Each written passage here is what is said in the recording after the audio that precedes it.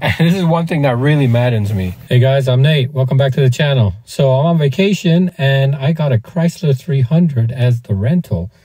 I thought I'd just give you a real quick video today just to give you what my impressions are of this car. So it's a 300S.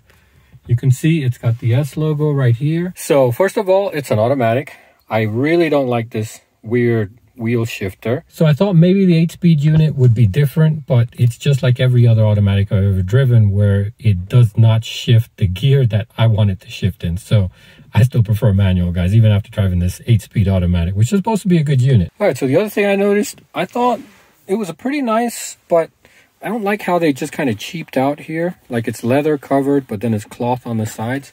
Figured they could use cloth all throughout.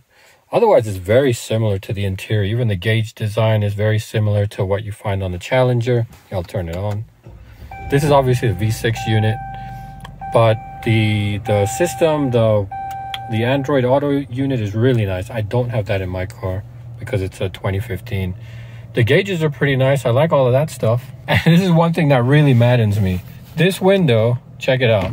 It goes down one touch, and guess what? It goes up one touch. If Chrysler has this unit that can do the one touch up and down, why couldn't they put this in the Challenger Hellcat, a $65,000 car? I don't get it, guys. What do you guys think?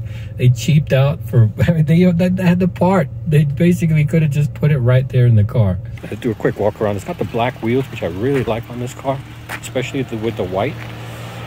Yep, we're in Colorado. I like that. It's a nice touch. I don't know if that's always there, but that red Chrysler logo is nice. It's just a very sharp looking car. I've always liked these 300s. To be honest, I like these more actually than the Chargers.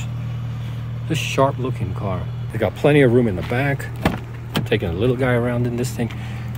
And yeah, it's a nice, comfortable car to be in actually. You can even see here, I'll pop the trunk. There's a ton of space in this trunk. Maybe a little bit more even than the Challenger, I think, which makes sense. It's a four-door car. Of course, we got to pop the hood, right? Let's take a look at that Pentastar V6. Yeah, there it is, V6. Not really much to see. That's why I like the Challenger engine bay, but that's a Hellcat. So yeah, overall, I think it's a pretty nice car. I mean, I would definitely like to have one of these as a daily driver. It's been pretty good on gas too. We've been going up and down the mountains, and I only had to fill it once now in like almost a week. And even then still had a little bit of gas left. So yeah, I like it. What would make this car better? Manual transmission, which they've never offered on this car. And maybe just a little bit of more upgraded seating surfaces, which maybe you get on the higher trims. All right, guys, hope you guys enjoyed this one. And I'll see you next time. Thanks. Bye.